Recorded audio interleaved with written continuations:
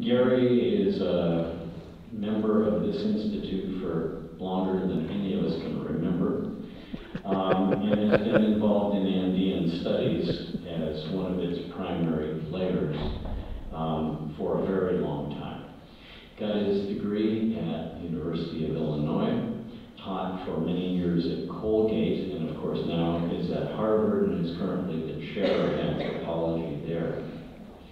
And with some help from my friends, we've tried to reduce Gary down to one sentence. And we'll see if I can get this right. And the idea is that Gary has made some of the greatest contributions to understanding how the Andean mind sees the universe. Something we could all use a really big dose of, and especially from the brilliant mind of Gary. So, Gary, can you take us to keep moving?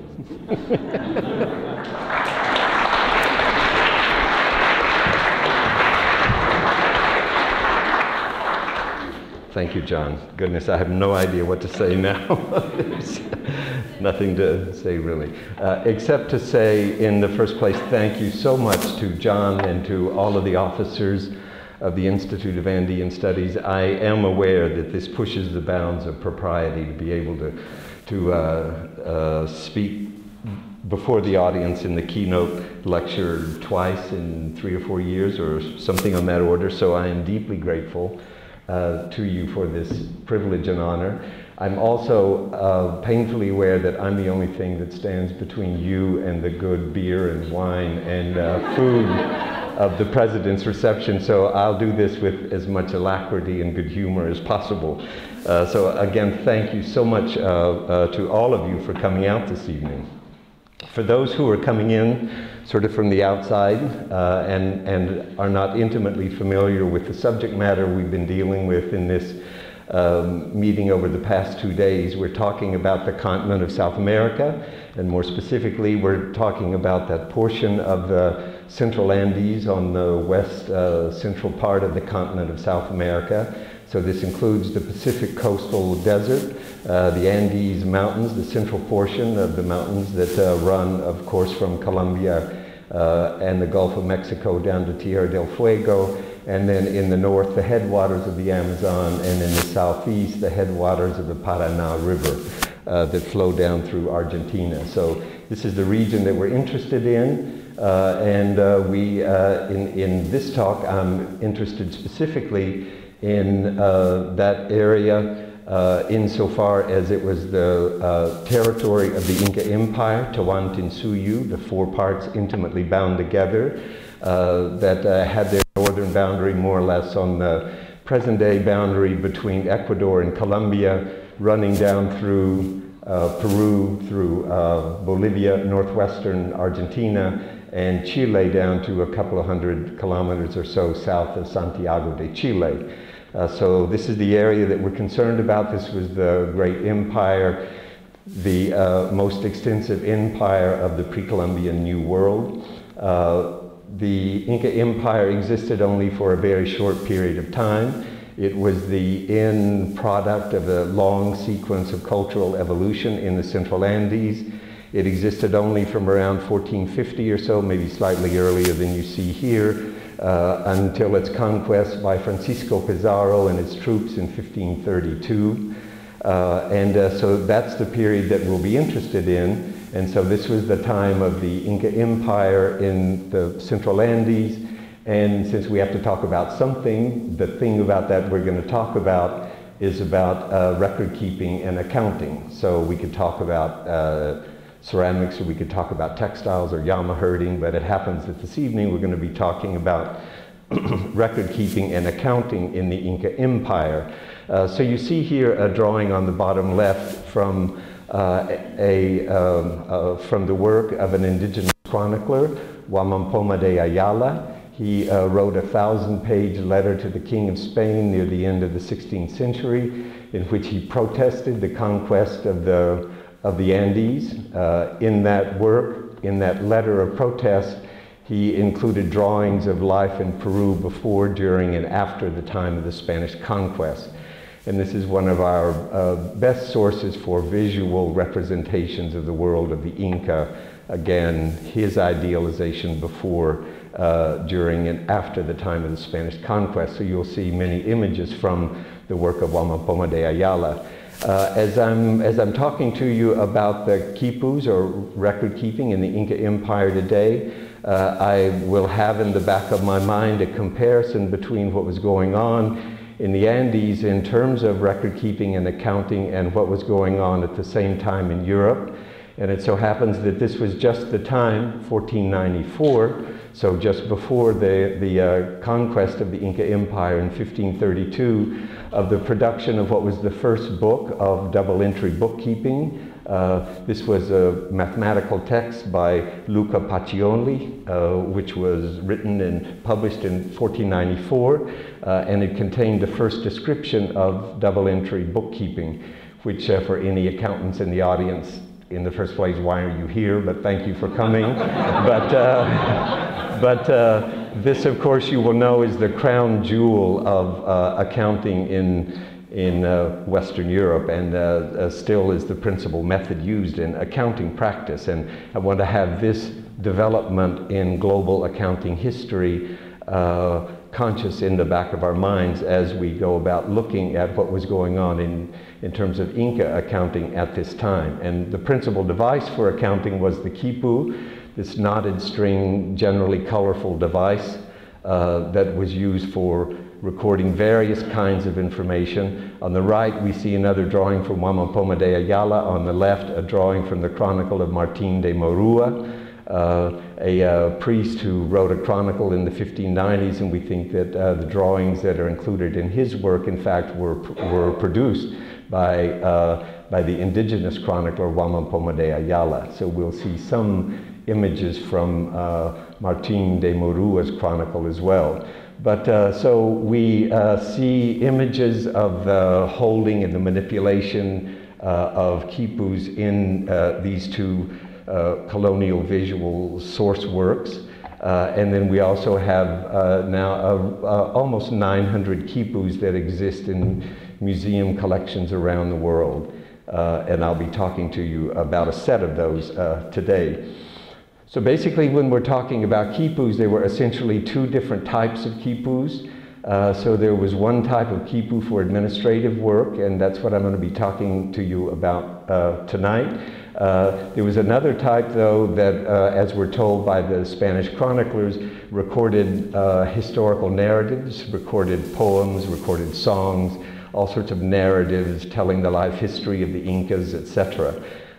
These were a very complex form of khipu that I, in truth, haven't the foggiest idea how to interpret now. They're very complex. They are knotted string devices, and the knots are spread all over the surface of the khipu, quite unlike the khipus that I'll be talking to you about this evening.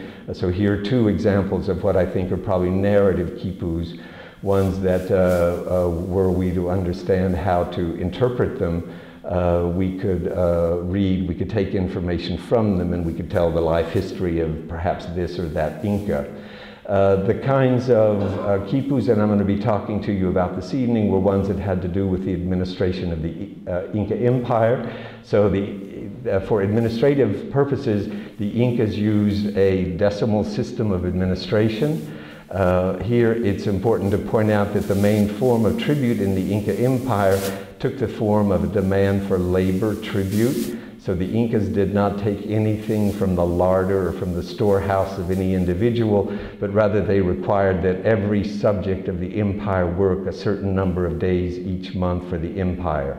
And these work groups were formed in groups of 10, and 5 groups of 10 could form a larger work group of 50, 2 groups of 50 could form a group of 100, and you see how these groups could incrementally, by 5s and 2s, ultimately form very large work groups, up to the largest named group, the Hunu, which was a group of 10,000 workers. Information about the requirement for labor time was kept by the khipus. So here they were recording time owed, time paid, and we think that was an important part of the recording of information in the khipus. Each one of the 80 provinces of the Inca Empire had what was called a tocrico, the one who oversaw the business of the Inca in the province. And the tocrico was attended in the business of state administration by a group of khipu keepers. So we see one of them here, an administrador de provincias, an administrator of the provinces, who has a couple of khipus here he's holding in his hand, which he presumably then has information that pertains to this business of keeping track of tribute. There were other uses of the khipus, so they recorded information on the periodicities and the cycles of celestial phenomena, of the sun and the moon and the planets and the stars. And so the calendar specialists were specialists in khipu keeping, and then also khipu's information about the business of state moved around the empire on the Inca road system, carried by chasquis, an example of which we see here in one of the drawings of Huamampoma, in which he just emphasizes what this is. He has a little cartoon sign here that says carta, or letter. That's attached to the khipu that he's carrying. And another function of the khipu keepers was to keep track of the goods that were in the Inca storehouses. And here it'll be useful to just say right now that all territory in Tawantinsuyu in the Inca state belonged to the Inca. Everything, in fact, belonged to the Inca. And in terms of land was divided into three parts. 1/3 was the land of the state, 1/3 was the land of the gods, and 1/3 belonged to the commoners. So those were the lands that were for the sustenance of the tributaries of the Inca. On the lands of the state, these were the lands that were planted and harvested by work groups, and the harvest then went into the state storehouses. And what we're going to be talking about then today, this evening, is storehouse accounting. So the goods that we're talking about, insofar as they involve food products, plants, were products of the fields of the Inca that had been tended by the state workers. So just a short introduction here to the khipus for those who don't really know anything about them. So the khipus built on the framework of one fairly thick cord that's called the primary cord or the main cord. Often these cords are quite colorful, so they're wrapped cords. These are, I should just say here, the khipus are spun and plied either cotton fibers or camelid, that is llama or alpaca. The majority of khipus that we have that survive are of cotton. They come from the coast, and we think that the tradition of making camelid or llama and alpaca khipus was the primary form of khipu making in the highlands. And conditions for preservation there are very poor, so we have very few camelid fiber khipus that exist from the highlands. Most come from the coast.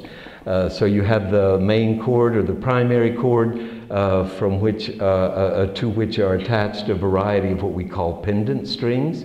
So these are tied, or these are knotted onto the primary cord, and in many cases we have subsidiary cords, second level cords that are tied onto the pendant strings, and you have hierarchical arrangements of subsidiary cords attached to subsidiary cords attached to subsidiary cords, which are attached then to the pendant string. We have khipus with up to 6 levels deep of hierarchies of information recorded on the khipus. We also have some khipu cords that come off from the top, whose attachments bind together groups of these pendant strings. These are particularly important in terms of mathematics. Turns out the khipus we're talking about tonight don't have top cords, so we're not going to talk about that structural feature. We can talk about it more if you have any questions.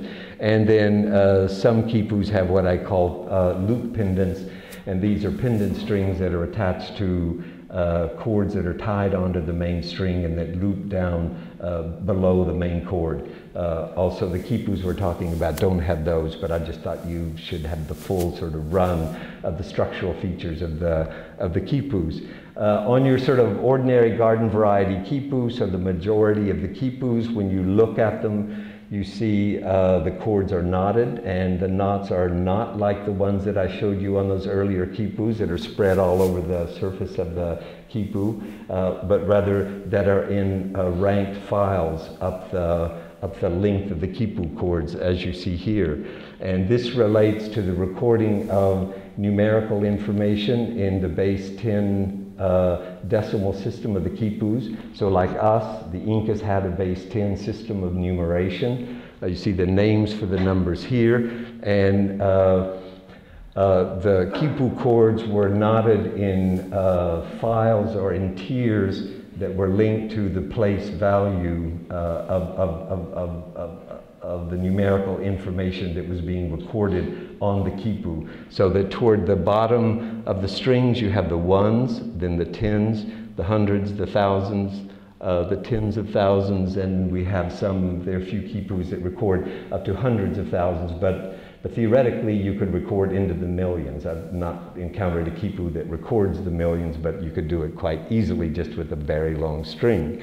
So in these different place values, they tied a number of different types of knots. So they had several different types of knots to record the values from 1 to 9 at the ones level. They used the simple overhand, or what I call granny knot, at the tens, hundreds, thousands level.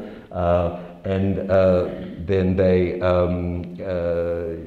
so those are the principal knot types. You have what we call a figure 8 knot that was tied for the value 1, and then 8 different varieties of what we call long knots to record the values 2 to 9. On these knots, you can run your fingernail over the knot and you can count the number of turns between 2 to 9. So there you can actually read the numbers. So that we can read the numbers on these khipus. The numerical khipus make up about 2/3 of this almost 900 khipus that I've inventoried now. So it's only about 1/3 of them that are those narrative khipus. 2/3 of them, or the great majority, are khipus that record numerical values, so they're quantitative. So that on these khipus, the quantitative ones, you can read down, you can look at the placement of knots, and here we see one knot in the hundreds level, one in the tens level, and a knot of 3 in the ones level, so that's 100 plus 10 plus 3, or 113. It's important to point out here, since at this time in Western Europe, basically the Hindu-Arabic numerals were being introduced, were being used for the first time. They'd been introduced by about 1000 AD or so, but it took 400 or 500 years to actually be incorporated into the mathematical system and the accounting system. But there they had a symbol for 0, for the absence of value. And in the Inka khipu, they had a way of signifying the absence of value, which was not by a sign, like the 0, but rather by the absence of a knot in the place of value. So if you want to record the number 102, you just leave the tens place empty, and then you read 100 plus 2 is 102, yeah? So the numbers were quite good, and I should just point out here that they didn't do calculations with the khipus. The khipus were knotted with numerical values that were calculated elsewhere. We think they used these devices called upanas that are counting boards. I'll talk about this a little bit later. So they did all the calculations over there with kernels of corn or with pebbles in these counting devices, and then when they had the values, they recorded them on the khipu. So what we're looking at with the khipu is the results of calculations. When we have a string with a certain value, so we can be pleased with ourselves. We know this string says 102. What we don't know is 102 what? And that's actually sort of a fundamental problem, and that's the fundamental problem of khipu studies, is we still don't know how to consistently interpret what kinds of information has been recorded. We think that partially it was done using color. So many of the khipus are quite colorful from the dyeing of cords or from the natural colors of camelid fibers. They come in all shades of browns and blacks and grays, etc. And so we think that color coding was an important part of it. I've been recording the colors in khipus. We've recorded about 650 of the 900 khipus now in a database that I started working on some 14 years ago or so. So we think color was important. Color was used not only probably to signify certain identities. Certain colors had certain associations with objects or products or statuses, and also color was used to organize information on a khipu, that you would have chords of one color followed by chords of another color followed by chords of another color, and those color differences we think were the ways they organized different categories of information on the khipus.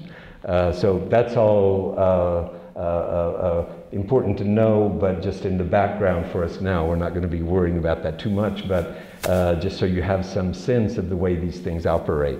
They were actually operated by a cadre of khipu keepers called khipu kamayaks, those who make or organize or animate the knots. So the term khipu itself means knot. And so we have various representations here from the chronicles of Marua and Wamampoma de Ayala showing khipu keepers holding and manipulating and presenting khipus in various ways. So there was a hierarchy of khipu keepers, with the principal ones being in the capital Cusco, and mid-level khipu keepers being out in the provincial centers, and then local khipu keepers who were keeping their local records and passing the information on up that chain of hierarchy. We can talk about this, but keep that in the back of your mind because that's important.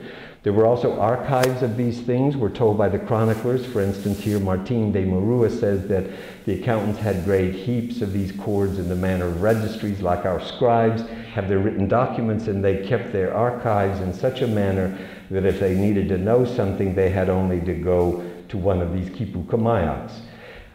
From our studies of the khipus that are extant in museum collections, so this is in Europe, North America, and South America, so I say here they're 875, but they're close to 900 now that I've inventoried. And about 250 of them or so have reasonably good proveniences. A lot of these came from graves and were plundered by grave robbers, and so we don't have good provenience data. But we have reasonably good provenience data on about 250 of them, and these form what I call archives that were found in certain places, certain named places or regions in a river valley, so we have some general confidence that they sort of pertain to each other. And what you see over here is a general representation, a sort of summary icon of the characteristics of khipus from that archive. So we find, for instance, a lot of these loop pendants in this collection in the far north. We have 6 chord groups here in the Santa Valley, 4 chord groups in one part of the Rimac Valley, 3 chord groups here, etc. A lot of subsidiaries in the group of khipus down in Arica. So there are these differences, and I think that they represent something like species of a genre, like they're all of the genus khipu, but there are these various differences, and I don't frankly know now how to account for why there are those differences. You know a khipu when you see it, but one may be a little bit different from the other. There may be regional differences, ethnic differences, something on that order. So, so those are the khipus that were known up until 2013, and then in 2013 there was a fairly large archive of 34 khipus that was added from the discovery, from the excavation of an archaeological site on the south coast of Peru, the site of Inkawasi, which we'll talk about today. This was the work of Dr. Alejandro Chu, an archaeologist trained at San Marcos, who's now teaching at Católica University in Lima. So this is the khipu archive that I'll talk to you about this evening. So the site of Inkawasi then is located in the Cañete Valley.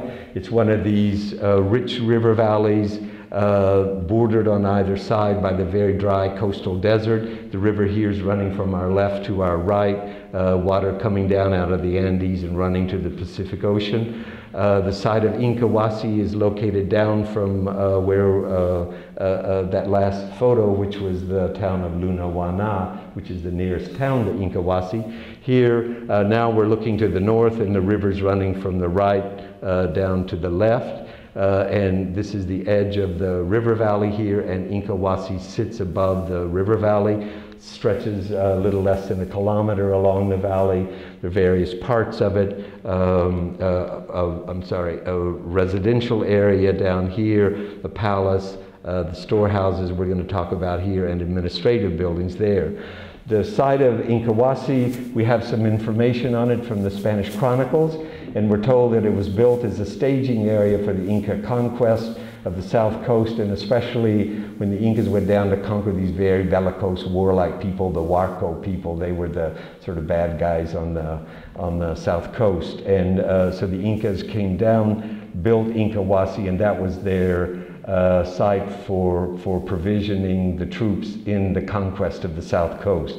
One of our chroniclers, Cieza de Leon, writing in 1553, tells us that the Incas built a new city to which he gave the name New Cusco, the same as his main seat, or the Inca capital. They also tell that he ordered that the districts of the city and the hills should have the same names as those of Cusco. So they built this city and they named everything the same, apparently, as in Cusco. One of the students of Inkawasi, John Hislop, the anthropologist who did the great study of the Inca road system, worked from 1980 to 1984 at Inkawasi, mapped the site, did a fantastic job there, and he felt that Inkawasi could be divided into 4 quadrants, just as the Inca Empire itself was divided into 4 quadrants.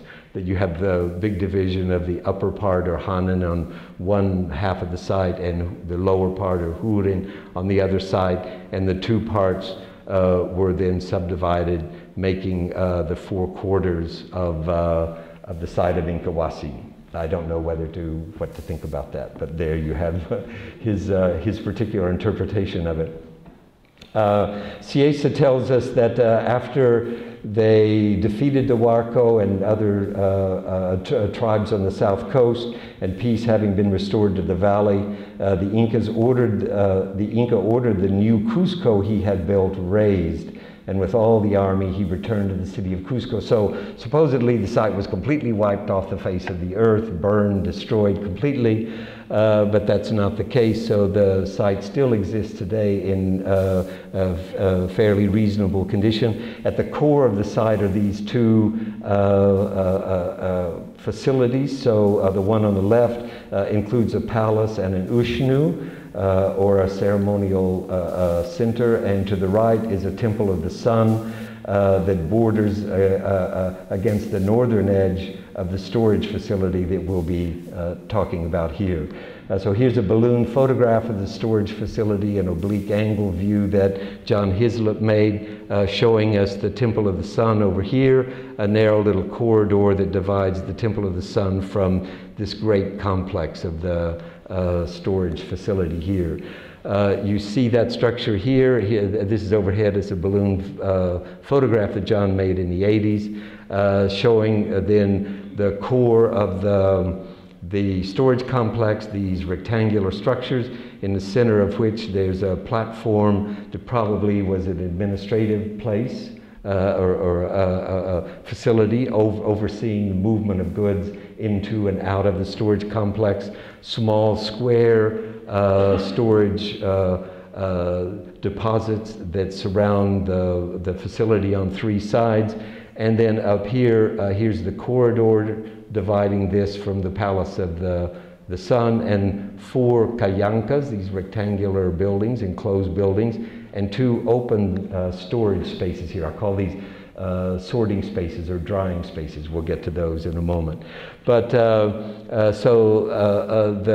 khipu finds were from this upper part of the storage facility here. So as Alejandro began excavating it, he began excavating first in this corridor, and he found that the walls of the corridor had been pulled down So as though perhaps from the purposeful destruction of the walls of the storage facility, and there then beneath the stones and the mortar, he could see like strings coming out. So he started excavating that part of the site.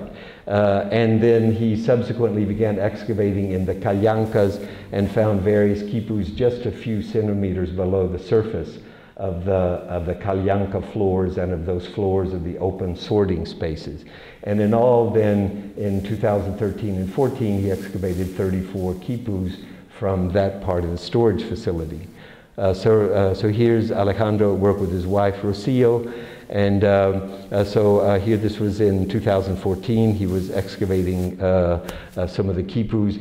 At the time, we had present here on the site the Vice Minister of Culture of Peru, who blessed the khipus as they were found.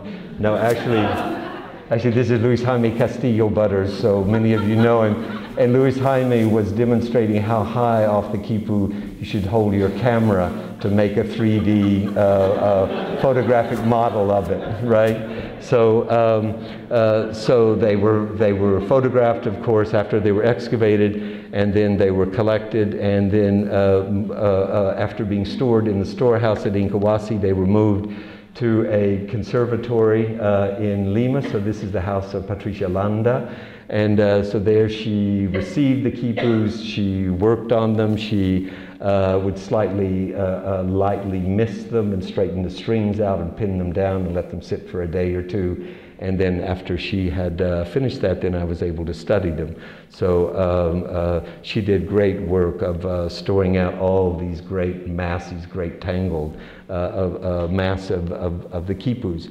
So when we start looking at the khipus, where they came from, so just to be reminded, there are 4 of these Cañancas, the enclosed rectangular buildings. There are 2 of these sorting spaces or drying spaces.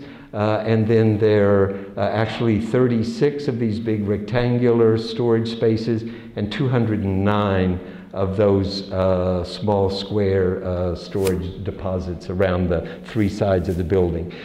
And he actually then, in terms of where khipus came from, they all came from this upper portion of the storage facility, from the corridor here, and from the 4 Cañancas and the 2 storage spaces. So from the corridor here, where the walls had been pulled down, there's a huge pile about that big around and about that tall of just a great tangle of khipus, about a dozen, 11 to 12 khipus that were all in a big pile, buried under the walls that had been tumbled down. Then from this sorting space, this open sorting space, there was a low depression and a basket had been placed there. And 2 khipus were tied together and were enrolled. They were put in spiral form, placed in the basket and covered with chili peppers. So this is a cool thing about these khipus, is that a lot of them are covered with plant products. So these 2 are covered with chili peppers. Then in the corner here of this Cañanca, 14 khipus were placed in the corner and they were covered with peanuts. So they were just like peanuts were dumped over the top of them. And then from the center of this Cañanca, there was 1 khipu, this one, placed in a depression and covered with a couple of handfuls of black beans. So, I mean, I think that these things are found with the products that they were accounting. I mean, that's my hypothesis. Could be wrong, but, and also I'll just say there's nothing about any one of these khipus, like this one, for instance, that screams out beans at you. So, or at least at me. I mean, it may be that there's some features, but I cannot yet identify unambiguously, let's say, a bean khipu and distinguish it from a chili pepper khipu. But it's extraordinary that we've never had this before, the discovery of khipus with the products that we think they were being used to account for. Now, talking about accounting and beans and peanuts and chili peppers, of course, nobody counts beans and chili peppers individually. I mean, we caricature accountants as bean counters, but not even accountants count beans, and one by one. So how do you? So in fact, how do you count uncountable things? And what you probably do is you create standardized units of measure.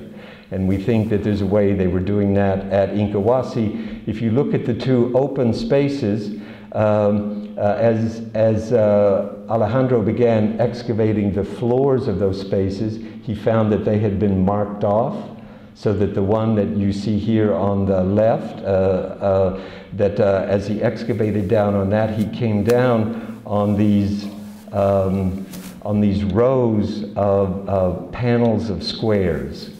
So you see here a set of them in an overhead photograph. You see, sorry, that's what it looks like. It's pretty cool. But they're these panels of squares, like 3 squares, and then 39 squares long, and then a little walkway between this panel and the next panel, and then all the way across, so that in reconstruction, this is the way we think it looked. This sort of central area is not preserved. It was worn down, weathered, and so he has this part of the layout of the squares and this other side. And so, but this is the reconstruction of how we think this thing looked. And so these are, each of these grid panels, I call these grid panels, was 3 squares by 39 or 117 squares. Just like the Inka, they never do anything like regular, right? You know, like 120 squares or something like that. We think there were about 30 of them laid out across here, so making about 3,510 total squares. Each one of these is a pretty standard 23 centimeters by 23 centimeters. So we think that what they were doing was that they would bring it produce into the site. They would be maybe offloaded into those calyancas, the rectangular buildings. The products would be brought out into these drying spaces or accounting spaces, and the uncountable produce would be spread across the panels of squares, and then you take up a unit. Here's a unit of beans. 2 units of beans, 3 units of beans, right? So, so account for them in that way. So in terms of the accounting of these produce, we think that they're accounting for standardized units of measure of these goods. And so this amounted to a system of standardization, surveillance and control, and the control of accounting at the site.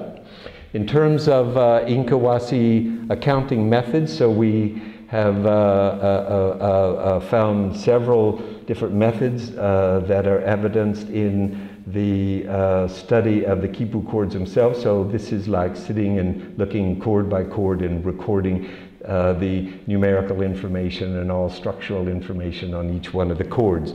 So for instance, we see a kind of summing within chords, so that here's one of the 14 khipus covered with peanuts. Here's chord 1, and it has this value 13,328. Then it has another value here, 200. I'm pretty sure this is 208. You have 208 in that position on the other chords, and then other smaller values totaling 13,328. So it's taking this value and breaking it down into smaller sub-values, or having a number of values here that add up to that sum. So I think that there's there's some kind of process going on here of the summing of values, or of laying out a single value, maybe a certain quantity of goods that are brought in, and then they get redistributed. They get broken down into smaller values. Some get stored here, some get stored there, etc. One thing I want to point out in particular is that you have here a fixed value, a repeating value in each one of these accounting sets. So I'm calling an accounting set a big value plus smaller sums that total that big value. Each one has a 208, 208, 208, 208. So this is a fixed value that's represented here. So keep that in mind. Here's another khipu, one of the ones covered with peanuts. And this one, in fact, has a fixed value as well, but it's 47. So 3,317, 47, 114, 498, 370, 2287 comes to 3316. So close. And you can see here there's some sort of difference between these sums and the large sum that's at the beginning of the series. But they're pretty close in general. So I think this is accounting. It's like, you know, so much of this stuff's coming in. We got a big batch of like peanuts coming in, 1,876 units. Something happens with 47 regularly, 47, 47, 47, 47.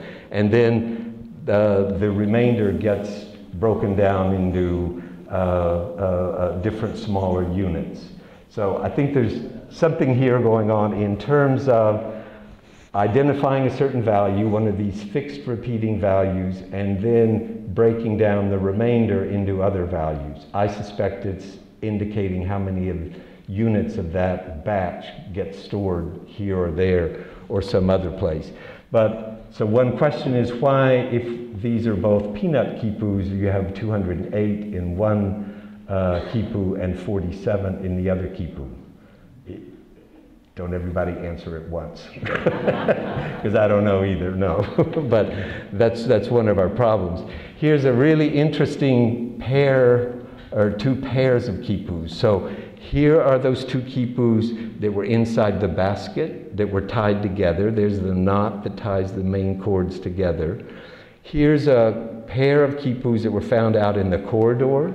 Yeah, that had the walls pulled down on top of it. They're tied together, and there's the knot tying them together. And now the interesting thing about these two pairs is that they're two pairs of matching khipus. So that, in fact, when you read the numerical values on the different khipus, these numbers match those numbers, and these numbers match those numbers. So it's sort of as though these were inside the storehouse. Maybe they're used for active accounting, and maybe this pair was out in the corridor. Maybe they're a record to compare with what's being accounted for here in this batch. But the further really interesting thing is that they record the same numerical values, but not the same way. And I think what they're doing is that they're so that you can see, for instance, in that chart over on the right, that these are a set of numbers from a group of chords here of that khipu. These are of that khipu. So here's chord 44, 45, 46, etc. There's chord 50, 51. I'm having a hard time reading over there, and I have small numbers here. But so in the first chord of those two, it's 141, then it's 15, then over here it's 126, and then over here it's 126, and it's 15. So 141 minus 15 is 126, or 141 minus 126 is 15. So you have the same numbers, but they are organized differently. In one, you're subtracting the 15 to get the remainder, and in the other, you're subtracting what is the remainder of the other calculation and getting the 15. So the 15 is fixed. Again, it's like our 47 and 208. The 15 is fixed. They're interested in the 15. Get the 15, but get it in one case by adding it, and in the other case by subtracting it. So if you go down, you see the fixed value is 15, but that it gets placed in a different place in the three number calculations there, yeah? So I think it's like a check on the math of it, right? And so here, from this other set, these two khipus, they match, but they have the same difference, but now their fixed value is 10. These guys, their fixed value is 15, this one's 10. So 394 minus 10 is 384. 394 minus 384 is 10. So again, you get the same three numbers, but they're placed differently to provide a sort of check on the math of those numbers. Yeah. So what they're doing then is that they're in these two khipus, I think they're employing two what I call arithmetic paradigms or arithmetic formulas. So one is a value and a fixed number and the remainder of that value, and the other is a large value and a smaller value, what will be the remainder of the subtraction of this number over here from the original larger number. So they're working with two different paradigms, and I think essentially what they're doing is they're interested in the problem of how do we ensure good math here. And so they're moving those different numbers around, putting them in different places in the arithmetic calculations that they're doing. So I mean, they're checking their numbers. Here we see a pair of khipus. So the one on the right is the one we saw earlier that records the fixed value 47. Turns out the one on the left also has the fixed value 47. And, but now we're going to look at another aspect of the matching between these two, and the two columns of numbers in the center just record the numbers above 1,000 that are recorded on those two khipus. And if you look at those, you'll see that in fact they're matches of those. So I can't really see it from there, but 337 matches 3317. This pair sums that value, 2287, 2089, 2089, 1271, 1271, and you go down and you can see that they're very close. There are a few cases where the match is not exact, but it's close. So I mean, I think that they're looking at similar values, checking and balancing similar values at these large numbers, so above the level of the 47 that matches in the two. And now what I think is interesting about this is that, again, this is at the same time the double entry in Western Europe is being established, and it's a system in which you have values that are recorded in two columns, and in one column is the debits entry, and the other column is the credits entry, and those values are supposed to match between the debits and the credits. So in the two on the left, you have the debit cash in Simone's name here, and that debit cash in Simone's name you credit to Francesco, and the amount is indicated here, and the same amount is then indicated as a credit to Francesco, and debit cash in Simone's name, the same amount. So debit and credit amounts in two columns, and those are supposed to match up, those are supposed to balance, and that's the sort of core principle of the double entry bookkeeping system. And I just think we're seeing something like at least the structure of it. The duality and the matching of pairs of accounts. That is, if it's not double entry, which I don't imagine it is, but I imagine it's something that's on its way to a double entry-like accounting, debits and credits of pairs of matching khipus that we have here. So I'll get toward the end here now.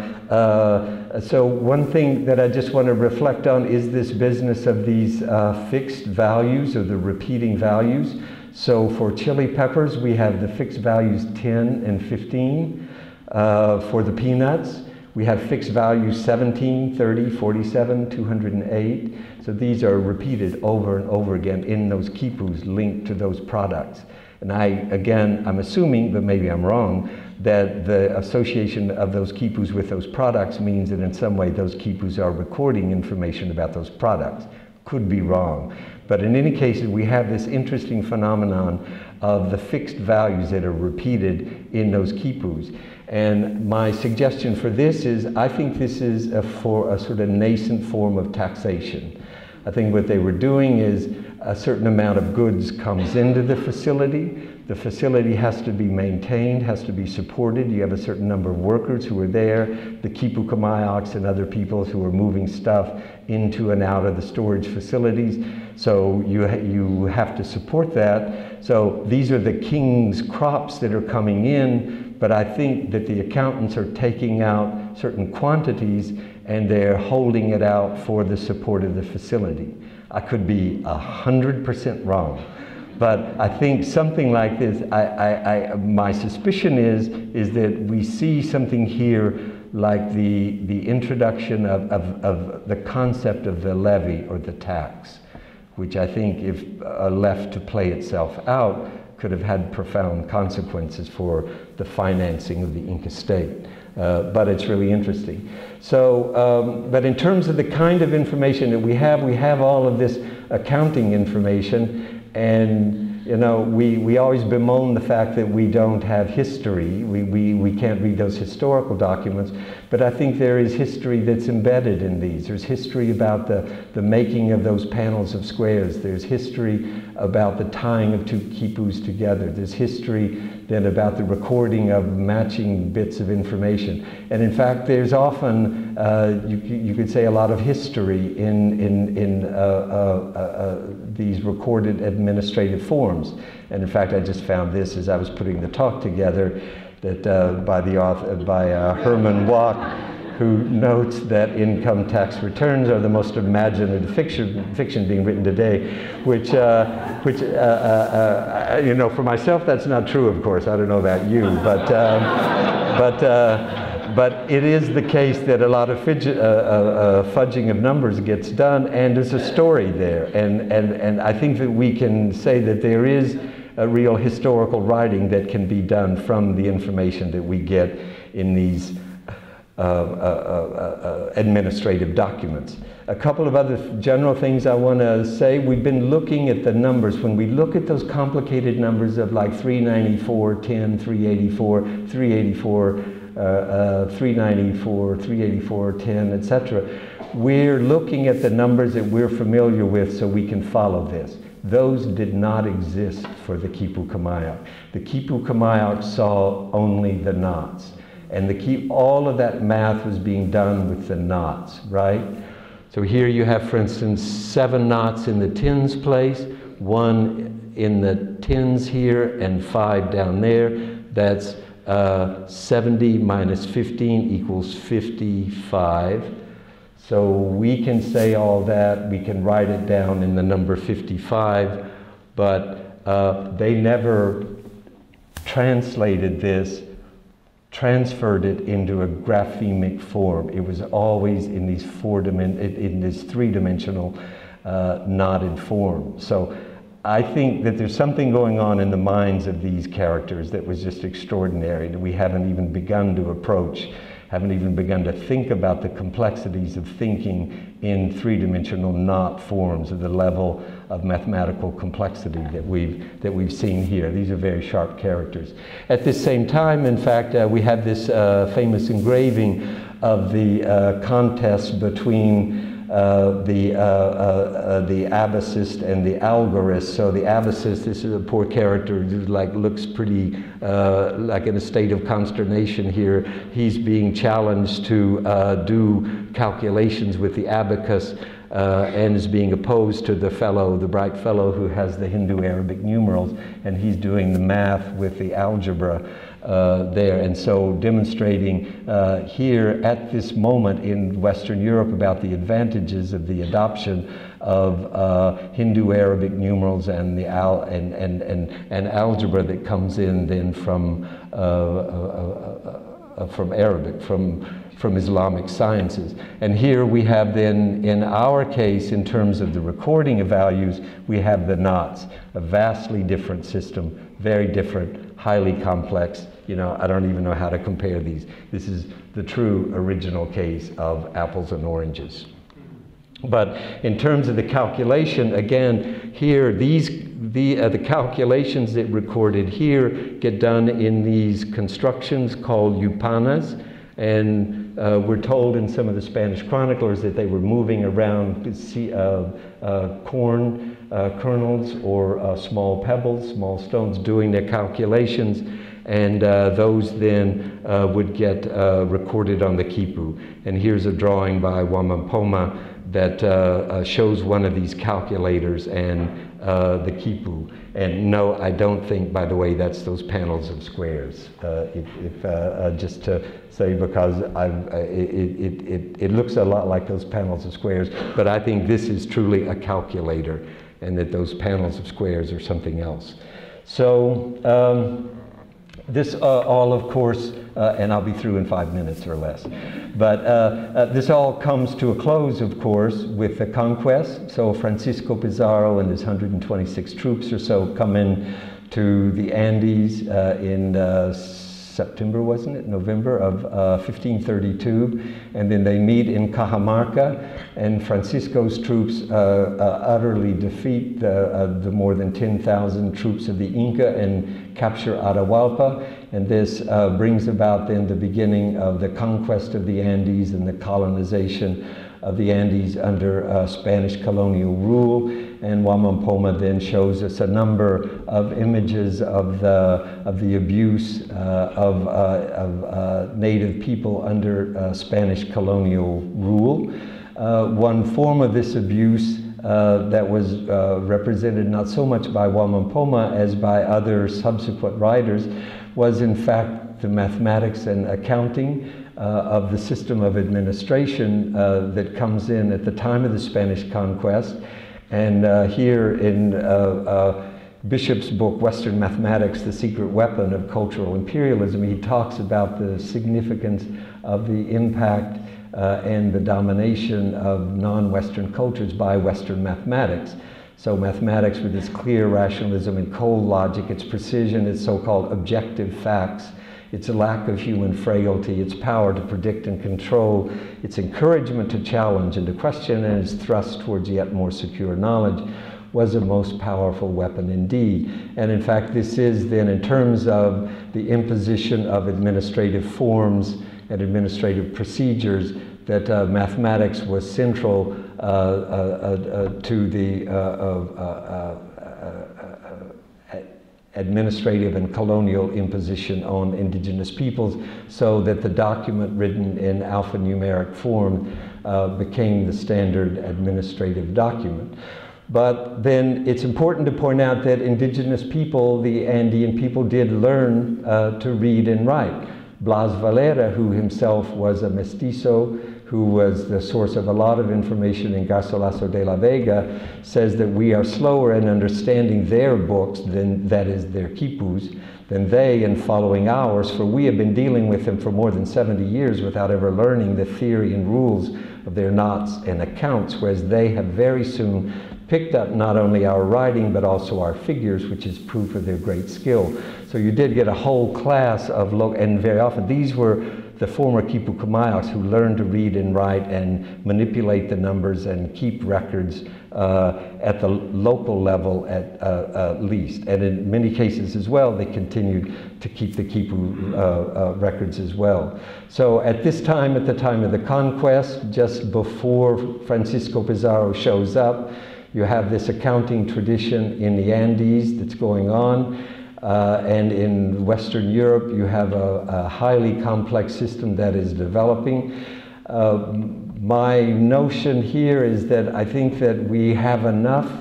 Now we can begin to see something about the real complexity and the contours of Inca accounting from the material from Inkawasi. By the way, much of what I've shown you this evening, we've never seen before. We've never seen, I've been working on khipus for like 25 years, and I've never seen fixed values repeated across khipus. I've never seen those like formulas of like the 394, 10, 384, 394, 384, 10. This is completely new. And most of what we see with the Inkawasi khipus is completely new. So we're getting really profound insights into the level of complexity of the accounting system of the Inca Empire, and it was quite complex, I think, indeed. I just think this is a wonderful image here, the comparison of the accountants and also the sort of poignancy of the finger pointing at the accounting books in those two images, which is I think quite interesting. And in terms of the European side of this is the moment of the development of what was known as the Venetian method. So first used by Venetian methods in Italy in the 15th century. This gets codified by Luca Pacioli, who is known as the father of double entry bookkeeping. I don't know if we have double entry or not. It's not a big deal to me. It would be pretty darned interesting if it was the case, if we could establish that. What we do have is highly complex state accounting that involves internal summing, calculation with fixed values. It might be some form of taxation. We have paired accounts, so a duality principle, which is rampant in the Inca Empire, of course, with matching or closely matching values. It may be something like a nascent double entry-like system, alternate arithmetic formulas for checking sums, and methods for producing standardized units of accounting for uncountable products. So I think we have a lot of information to go on to begin to study seriously Inca mathematics and accounting. Thank you very much.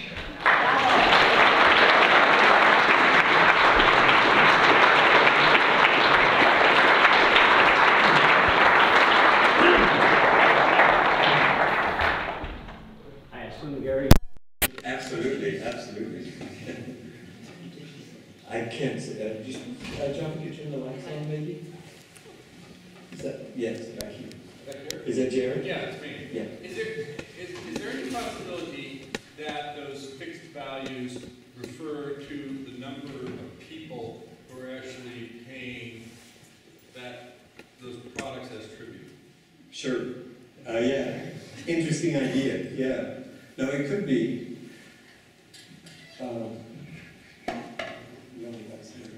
That's pretty good. Yeah, that's good. So the number of people who are... So the number is like something kind of, it's like a combination, like the way we have like person days. Yeah. Or something like that. Yeah. As opposed to being a value that's directly related to the quantity of products that are being but still, the thing is that it's a part of the arithmetic calculation to get to the total. So if it is persons, then in some way you're counting in the persons, adding them to the products, if those other numbers are about products, right? Right. So you have to add them in. So that doesn't make a whole lot of sense to me. It could be, but okay. But yeah, Larry. Gary, I wonder if you've given any thought to sort of, as you contextualize Inkawasi into the rest of the Cañete Valley. In our survey, we found several thousand storage structures on the same side of the hill in the 10 to 15 kilometers higher than the site. I'm wondering, have you given any thought to how you would take all of those different storage structures?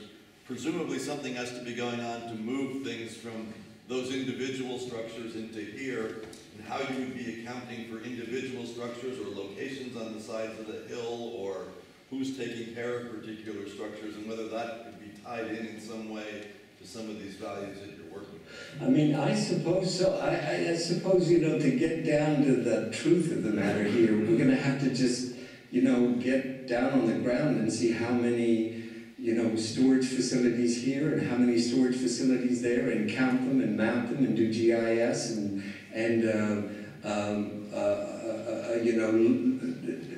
begin to hypothesize then that so many storage facilities here were used in this or that manner, in the provisioning of Inkawasi. So, I mean, I think it's as big a task as, my biggest dread is I don't want to start having to count beans.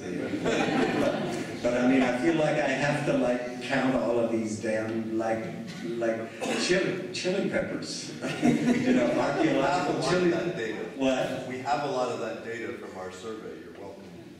Oh, you do? You've been my best friend for years, Larry. Nice to have one.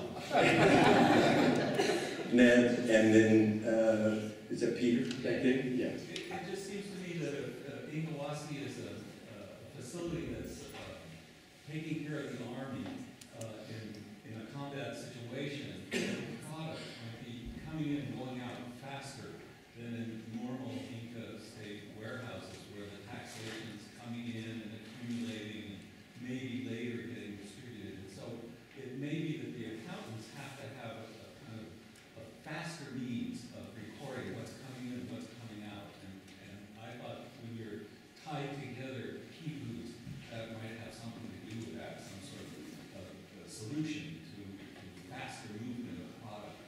How would that move it faster? Well, if you keep track of it faster. Just keep- I would think that in the state warehouses, they would have separate khipus for incoming and outgoing. Yeah. Well, they could have created khipu first, but this is 47 here, now it's 47 here. So those are all. Well, presumably there's a relationship between, you know, people coming in with llamas or carrying bultos and coming in and they bring the stuff in. And, you know, I don't think the accounting gets done before the stuff comes in, and I think gets put into accountable units. So, I mean, there's a sequence to this thing. It's a linear sequence, isn't it? The stuff comes in, and then it gets accounted. It gets counted, and then it gets accounted. And so, you know, I'm not sure how you speed that up, especially in the circumstance where you're not doing the accounting. It's not an abacus, right? You're not doing the counting with the accounting device. You're doing the counting with the counting device, and then you're recording the results of the counting on the khipu. So there's still a linear, you know, time-laden, like process there that you have to go through in order to get the information in the khipu. Thank you. One of the most fascinating things I've heard in years and years. Thank you. I was very tentatively, with total invisibility, going to suggest something here, and you can tell me if it might make some sort of sense. One of the things that I do is the budget projections for a nonprofit organization that runs field schools in Peru. That's Motion Incorporated, www.org. And with large and complicated number sets like this, unless there's some means of self-checking it, you don't know that you have the wrong numbers there until it's too late. Well, that's what I'm basically assuming the pairs are. Is And it? I think it's possible those recurring numbers could simultaneously do three things, and with the caveat that I may be just completely wrong on this. Hey, I have no better idea. One, I think the overhead idea is really intriguing, the cost of storage of the thing, which is central to any sort of Enterprise. system. Yeah, The cost of doing business overhead. right. So they might represent an overhead value. But one of the things in spreadsheeting that you want to calculate in several different ways from the same, or at least two different ways from the same set of numbers is the overhead. And you know that everything is correct in it when those two tallies match. Right. And if they're off, there's some error in that spreadsheet that you have to go through lines and lines of fun. And we saw things that were off, right? Yeah. And If we, they're off a little bit, that's okay. But if your food budget for your field school is off by $10,000, you're in trouble. that's I mean, under by it. That's the problem. Right, I mean, go ahead. Maybe an overhead thing, but also it really sounds from what you said that it's a way of checking, and you would use that overhead number in either side and calculate and have it in different places. And then I would suggest maybe a third use of those recurring numbers is that the value is that you would want a carbon copy. So these may be actually, you do two of these and you calculate it in a different way, and you see if, plus or minus a few stacks of peanuts if they agree. And then you establish that the calculations are correct, and you establish that your carbon copy, which should be sent off to Cusco for Right. planning purposes of marching an army or whatever. Right. And be assured that when the big man comes through with his army, that there is indeed enough food, and the two khipus agree. So I don't know if any of that makes sense. I mean, the interesting thing, I mean, the interesting thing about that is that, and you're saying it like that makes me think of it, is that the only thing that's really fixed is the overhead value. I Right. mean, because we saw in those numbers that there's leakage, you know, there's a little, and sometimes like they're counting more than the big sum, and sometimes less. So, you know, some's getting lost, some's draining out, maybe there's a miscalculation here or there, but it's certainly close within the ballpark. But the overhead value is fixed. So, I mean, it's like, you know, like our taxes are always fixed, you know, it's like our expenses are not fixed, but our taxes are always fixed in the amount. So like the state wants its like slice of the pie, and it wants it to be fixed, and that comes out first. And then you know, you jigger the figures there, and hopefully they're close. If they're not, well, you know, presumably somebody got in trouble.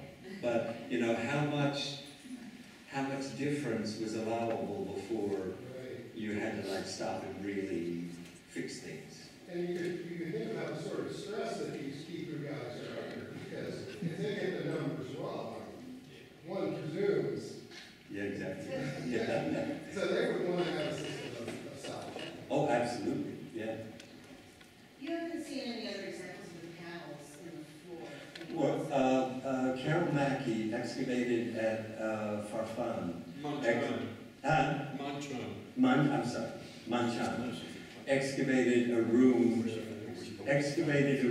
that had some markings on the floor, and she said that in that, and there were squares, but she saw depressions in the centers of the squares, and she thought they were actually manipulating it, sort of like a giant calculator. But that's the only other example I know of. There's the site of Quebrada de la Vaca, which is not far from Cañete, of course, and there's that rectangular storehouse that has the water-polished cobbles embedded in the plaza that make lines, that lay out lines in the plaza. And that's a little bit like this.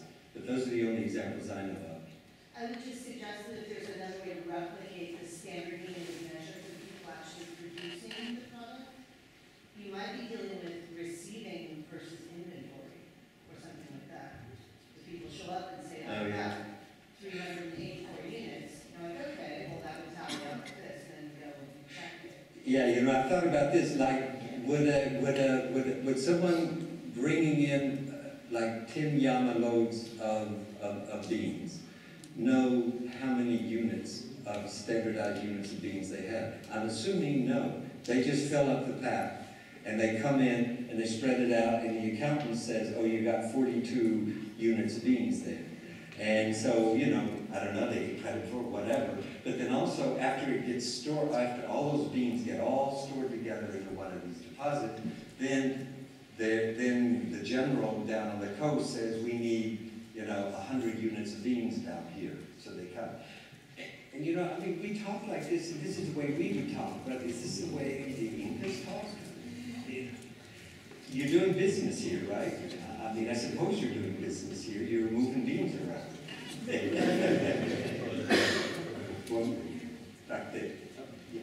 Yeah, something that struck me when he was talking about this issue is that, as far as I understand the way the khipus are tied, this isn't the most highly editable medium that they've had. It seems it's not terribly editable, although it is editable. You can untie knots, but it's more trouble. It's easier just to take the damn string off and tie another string. Right, which also strikes me as something of an investment because you do have to get these strings and dye them, and it seems like there is some level of investment in the creation of this khipu, which makes me wonder, is this really like something that would be very convenient for the counting of an actual inventory, or does it seem more like this would be something that would be a ratio, like a fixed ratio? This group down here in this valley brings up 394 coca loads of beans every year. If we keep 10 and 384 are sent along. Well, it may be. I mean, maybe that these are like paradigmatic. Is it, you know, I mean, this is the standard that you're expected to meet.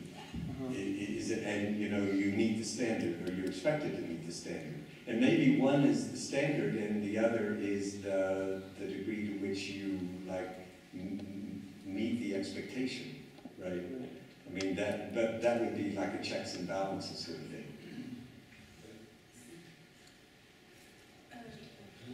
Something has to account for the dates as well. And something has to account for the dates as well. Is that what you were saying? Yes, absolutely. There must be time here somewhere as well. And the khipus must record that. And the khipus must record the time.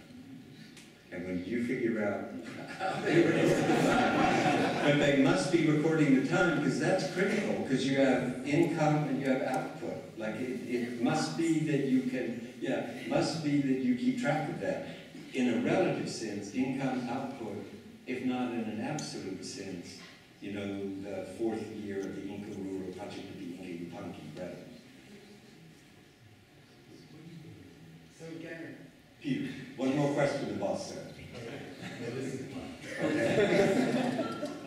I feel sure you must have noticed this, but you didn't mention it. So I want to say about your fixed values, peanuts. Your numbers were 17, 30, 47, 208. Right. 17 plus 30 is 47. 47 plus 47 is 108. 104. 104 times 2 is 208. So there's a mathematical progression there. 47 is 47. No, I didn't.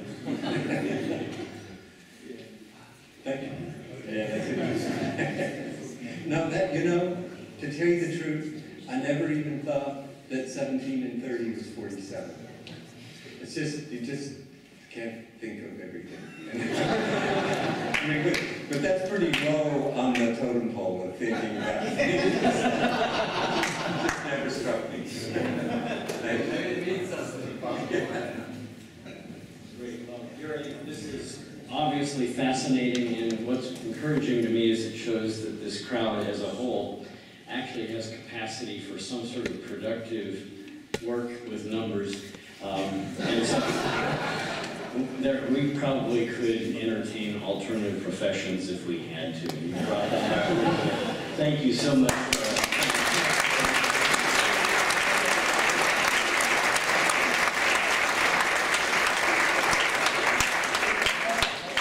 The academic functions of this meeting of the Institute of Andean Studies are now finished.